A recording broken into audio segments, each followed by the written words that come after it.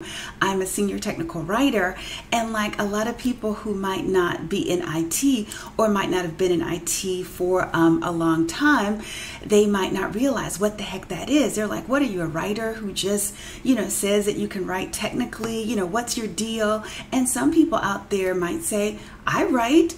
I want to be a technical writer too. It is actually kind of a cool career because you do make IT money, and that's really a bonus, especially if you have IT credentials and you just want to punk out and just say, look, I don't want to do all that coding, testing stuff, the designing, architecture, back-end type stuff. You don't want to do all of that. And if writing is your thing, then hey, technical writing might be for you. But just in case you've ever wondered, I thought I would share a career path, because a lot of people, they have these careers and you're wondering, how on earth did you get that job? How is it that you're working in your kitchen? I want to work in my kitchen too. And so for those of you who might want to work in your kitchen and wonder, if it's something that you might want to do or can redirect your career path into that particular direction, then I'm here to share a little insight as I take a mental breather from the work. So first off, you might wonder, what are the educational requirements to be a technical writer? Did you start off being a technical writer? Absolutely not. First off, I think the bare minimum requirements would be a bachelor's of science usually, but I know someone with a bachelor's of arts who has a degree in journalism. And so she took a few paths, and I'll tell you a little bit more about some of the paths you might take in order to get there. But I'm thinking the basic requirement is a bachelor's degree, although some technical writing jobs will ask for a master's.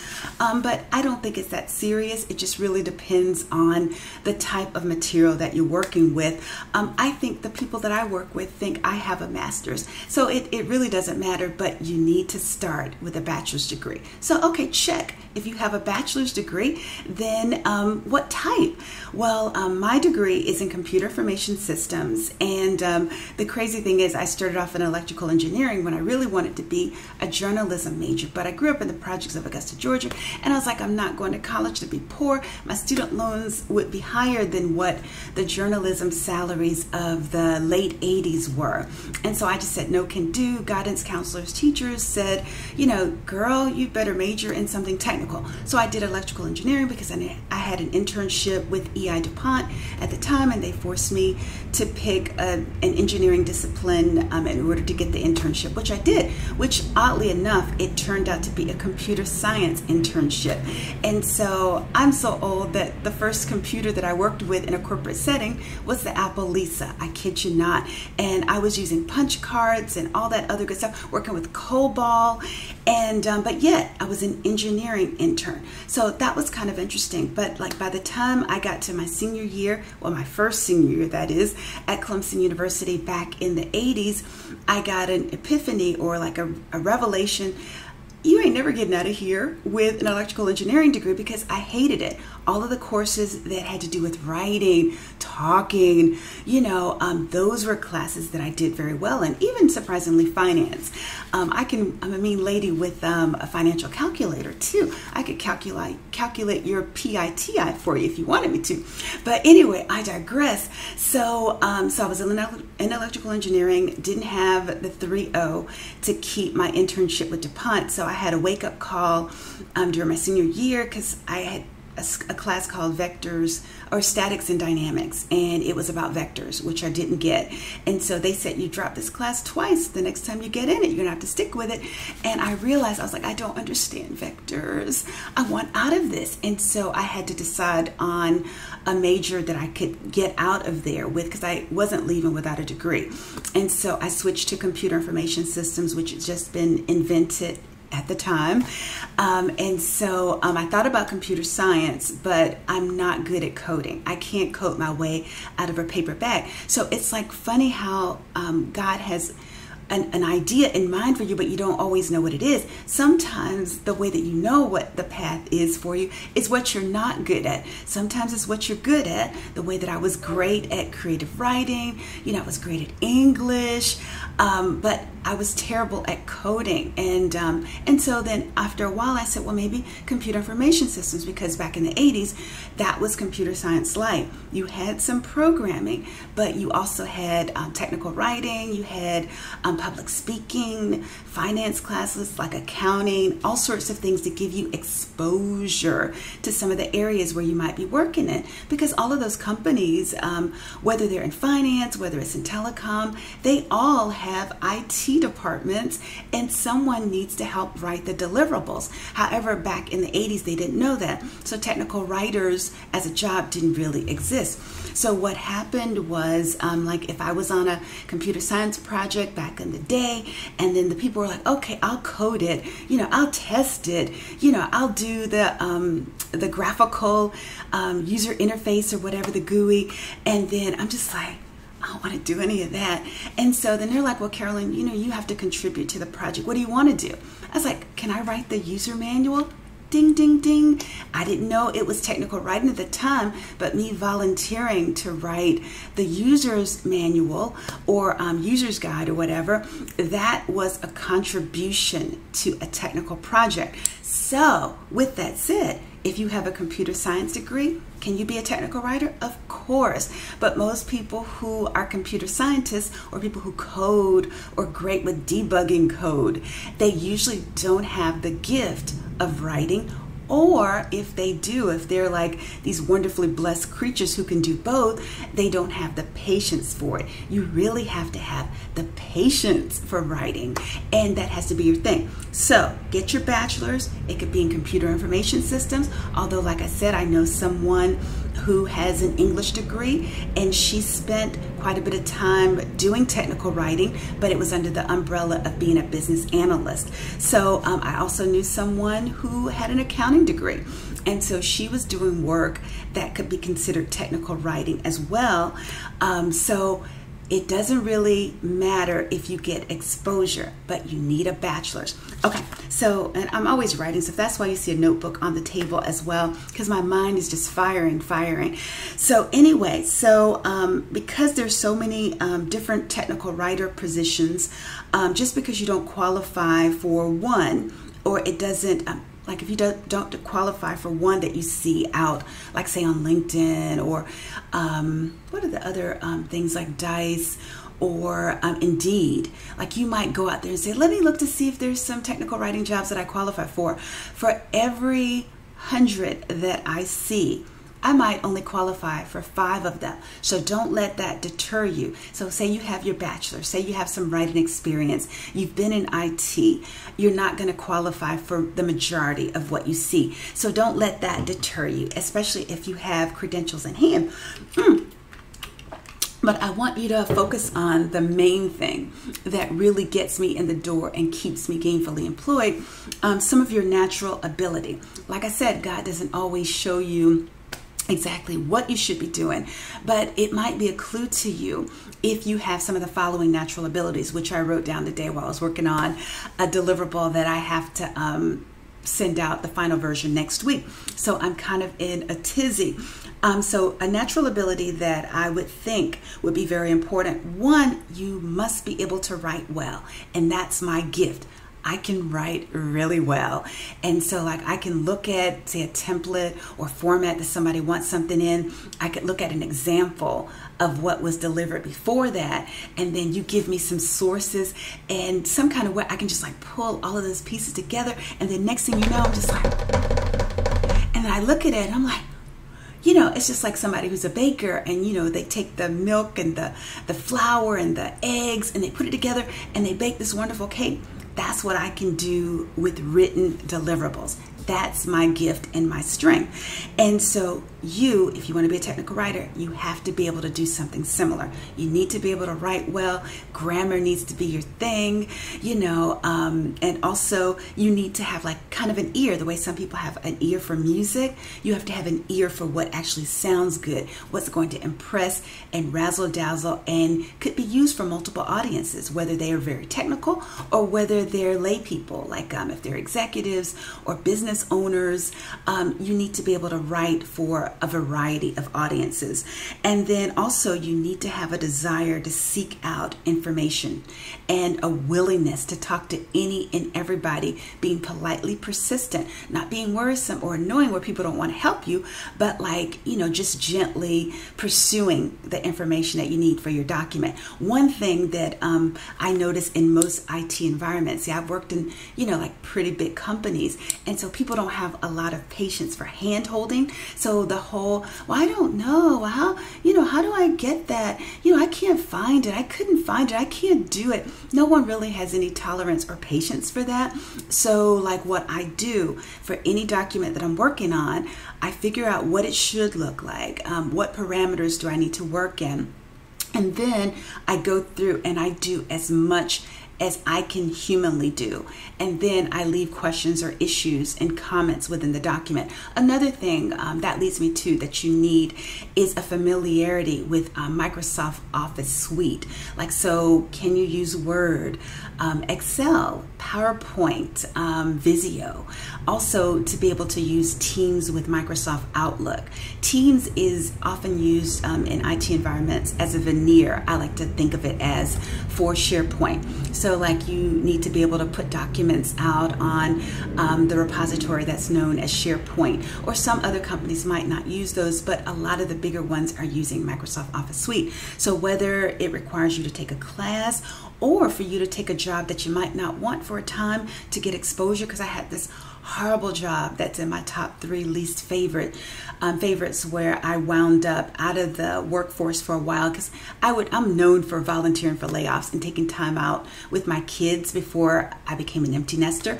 And so I was kind of left behind, as my oldest son would say. And so one of the jobs that I took as a technical editor, I had never really been officially a technical editor, but because my career path started off as a systems analyst, because back in the 80s, I read in Cosmo, which I don't read now, but back then it was saying that the systems analyst was the career of the 2000s. So for that reason, I majored in computer information system, or switched my major to it, and said, hey, I'm going to be a systems analyst. Even worked for PricewaterhouseCoopers for a time. Hated it, but it was there that my lead, Teresa Nishimoto, asked me finally, because I think she probably noticed my lack of interest and the fact that they love to work long hours. I did not. At 5 o'clock, I left. I kid you not, my manager, one time I was there like at 5:15, she actually fell on the floor and said, Carolyn Gray is here after 5. I had just gotten married. They were doing great, wonderful things, working with the U.S. Postal Service, a lot of the automated services that you see now. The people at PricewaterhouseCoopers, or back then it was called Coopers and Lybrand, they did that work and they were doing a great thing. But I had just got married. I wanted to go home. I had seen movies like 9 to 5. I thought you literally worked 9 to 5. I had no idea that IT a lot of times required you to work longer hours. So all of that to say, Teresa Nishimoto, I thank her because she asked me one day, what do you like to do? I said, I like to write and I like to talk. And she said, oh, okay, great. Would you like to work on this methodology document? And I was like, bet, I do. And so next thing you know, I'm like, and I was like, oh my goodness, this is what I'm supposed to do in this arena. And then also she would let me do brown bag lunches where you could like research a topic and you would give a message to the team on it. And so I didn't care for that as much. The material was kind of dry, but the whole talking and writing thing, that's where I got the idea. So I went from being a systems analyst, software engineer, and then eventually the business analyst came about, which is it used to be kind of like, I guess what a systems analyst was, but all of a sudden you're an analyst that knows more about the business, which is why my computer information systems degree, kind of was an asset at that particular time. And so after taking some time off with my kids, I wound up getting an opening at MCI, which is how I got into telecom. And so I got a chance to have exposure. So even if jobs aren't ideal, if you can get into a place and gain exposure. And so even though I was listed as a business analyst, I wound up writing, and I wound up, just getting some familiarity with IT concepts. And so that opened the door to like Nextel and to Sprint. And then next thing you know, I'm doing business analysis and management.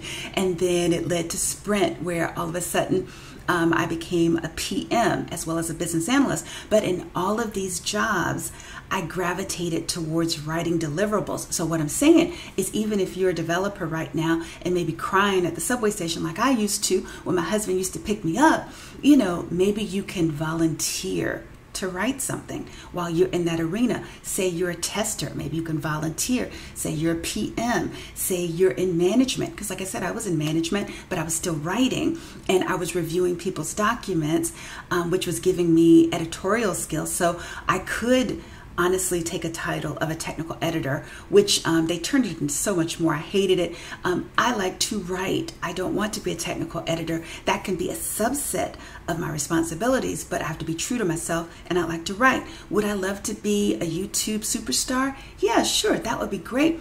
But I can honestly say that technical writing, when it's an area that I actually enjoy, it does bring me joy. So that's one way you can get your foot in the door. Look at what you really love to do. Figure out the area that you want to fit in. Because maybe you don't like to write. Maybe you like to edit other people's writing. You could be a technical editor. That brings IT money as well. So get your degree, figure out what you want to do, look out, start looking out onto the different job boards to see what the technical editors are, not technical editors, but technical writer positions are looking for. See if there are even a few of them that you can fit in and, kind of shape your experience, even if you have to take a lesser job to get the exposure and the experience that you need. I think that could open the door for you to be a technical writer. Or like I said, if you're already in a door, see if you can find opportunities to do that work. And so that's what I've been doing, and taking the task of talking too much. It allows me to go in and all of a sudden I'm laughing and I'm joking, being nice to people, politely persistent, asking a boatload of questions. At home, it's annoying because my kids and my husband, they're like, you like to ask a lot of questions, but you don't like to answer questions. It's true. But like a manager can like have someone like me and say, what I want is I want A, B, C, D, E. And because I'm a person who likes to seek out new information, and also because I like people to do exactly what I tell them, when I'm sitting over there as corporate Carolyn, if my manager says, this is how I want it, this is how he's going to get it. Like the SOS band back from the 80s, I will give it to you just the way you like it. And, I'll give you advice or thoughts if you're open to receiving it, if you've asked me. But for the most part, if you say this is how I want it, you're paying my rate. I'll do it. There may be some caveats. Here's the document. I'll put a few notes in it, to raise flags, put items on the table for you to consider. But at the end of the day, as a technical writer, especially if you're a consultant or a contractor, you're there to perform a service and to get the job done. And so that's what I do as a technical writer. And I've been working from home doing that since March of 2020. Prior to that, I was working from home as a technical editor and technical writer, due mainly to space constraints in the business that I worked in, and they were allowing me to do it a few days a week, but COVID made it a full-time gig. And then now that people have experience with me working from home, no one has asked me to come into an office, and I really don't want to, because I could be at Myrtle Beach, I could be in Martha's Vineyard. They have no idea, nor do they care. All they care about is that I'm online, and working on producing my deliverables for 8 hours a day. at a minimum, and that that I do everything that they need me to do, and that I'm responsive during the core business hours. And since I'm such an obsessive compulsive, I usually don't even leave the house. That's how I have time to do these little videos. And the way my son set up the kitchen, the computer with the camera and everything is here, and so I can just go back and forth. So that's how you're seeing the videos. That's my little woosah moment. But for anyone who ever considered technical writing, there you go. If you have any other questions, feel free to let me know, and I'll be happy to fill in the blanks for anything that I might not have shared with you clearly or completely. But for now, I got to see what's going on with my work, and if I have a free moment, I might even do an outfit of the day. We'll see what's happening. But for right now, guys, I hope that helps, and that's all I got for now. Until the next time, take care. Bye-bye.